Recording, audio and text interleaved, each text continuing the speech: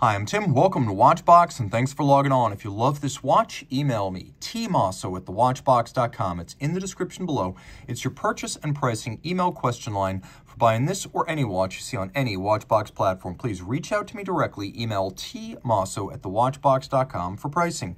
Today, we're discussing a 2021 addition to the IWC model line. This is the Pilot's Watch Chronograph 41, reference 3881-01 in stainless steel. It was part of an initiative to take the Pilot's Watch Chronograph back to the scale that a lot of enthusiasts remember from the 1990s, a more wearable, approachable Pilot's Watch chronograph. And so it's 41 millimeters in diameter. The timepiece measures a reasonable 14.7 millimeters thick. It's 51.7 millimeters from lug tip to lug tip with a versatile 20 millimeter spacing between the lugs.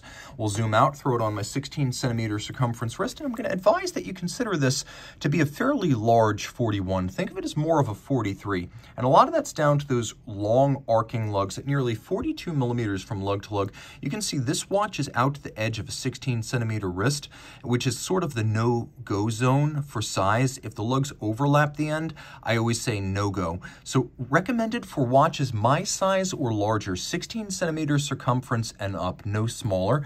It has a stepped case flank, so while it might not fit underneath the tightest of dress sleeves, you're probably fine for a jacket cuff. Let's do a quick look at the strap.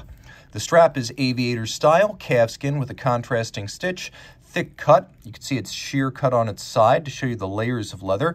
Brand new calfskin on the bottom. You can see it's an IWC factory strap, and it's a matte finished dark blue on the top with an IWC polished and satinated pin buckle that is IWC branded. The case will be familiar to IWC Pilot's Watch fans. IWC Pilot's Watches, almost regardless of size, use these graceful tapered lugs and integrated lug case profile. It's satinated in profile. It has a little polished expanding bevel on the edges of the lugs. There's a sort of circular graining that goes across the top of the lugs as well as the edge of the case. The bezel is stepped in from the case band to create the impression of a thinner watch. It has a short vertical satinated step and then an angular profile. We have polishing used almost as jewelry, as accenting on the bevel, on the bezel, on the shoulders and the chronograph pushers, and on the crown. Here we have a screw-down crown with the IWC motto Probus Scafusia. Thanks to the screw-down crown and a screwed-in case back and more advanced case seals, the IWC Pilot's Watch chronograph is now 100 meters water resistant. The watch also has resistance against instantaneous decompression of an aircraft cabin, which means if you do lose pressure in your aircraft cabin, the crystals and the seals are specially secured so they won't blow out. Unnecessary, perhaps, but luxury is often about getting more than you need. The watch is well loomed, as you can see. It's loomed at the four corners, as are the oversized broadsword hands that indicate the hours and minutes.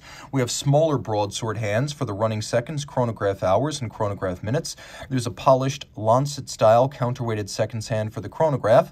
And then we have a couple of subsidiary setting modes, the first of which is hacking seconds. So now I've stopped the watch and I can set it against a reference time. I also have a double quickset system for the date as well as the day, so I can rapidly adjust my calendar. Flip it all over. We have IWC caliber. Notice I didn't say IWC manufacturer caliber 69385. This is a movement designed by Richemont's Valfleurier movement factory. So as with ETA making exclusive movements for Omega, this is part of the larger group. Now, a couple of different brands do use this movement, but here it's uniquely finished for an IWC application. It is a automatic winder with a 46-hour power reserve. It's built as a drop-in replacement for the 7750, so it has a column wheel, another upgrade over the 7750 that makes for nice crisp actuation. It beats away at 4 hertz, pivots on 33 joules. It's adjusted in 5 positions, which is surprising because that's a high horology and chronometer standard, but you can see this is 5-position adjusted. One of the best features of the 7750 is retained, and that's the use of a oscillating pinion. You can see it through this little skeletonization moving back and forth. That's a very fine-toothed lateral clutch system that often produces as little extraneous hand motion as a vertical clutch. You can see as I press and hold, it generally just engages without additional play. It's a very precise way of building a lateral clutch, and it's something that a lot of upscale chronographs use from brands like FP Journe, precisely because it does combine the beauty of a lateral clutch and the tradition of a lateral clutch with a lot of the precision of a vertical clutch. So you can see the movement is attractively finished, mechanically to be sure, but attractively to the point that it definitely merits this display case back. And then I'm also going to shout out the feel of the column wheel. The feel and the sound are tremendous. We also have IWC's latest quick release strap system, which I like because the quick release is housed entirely inside of the strap itself. Now, this is easier to do when you're not staring at the watch through a rangefinder. Let me just look at the watch rather than staring through the rangefinder here.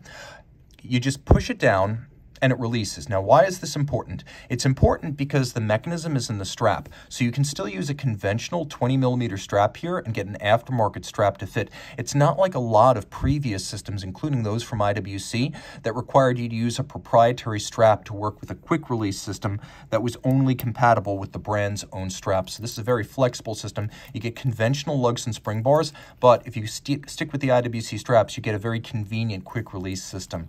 Reach out to Team Mosso at thewatchbox.com for purchase and pricing details.